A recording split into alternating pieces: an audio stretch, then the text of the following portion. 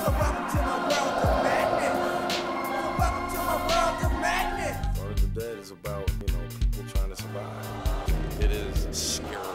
Frightening. Scary. Terrifying. Take on the end of the world. Is everyone dead? Dead-ish.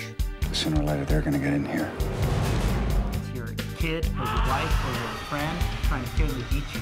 They have no plan at all. They're just like these creatures of instinct. Dawn of the Dead is about a world that's gone mad and how normal people cope with the dire circumstances that they find themselves in. It's almost like about 7 or 8 characters in the middle of an open space. You saw hell yesterday. Now you ready to roll?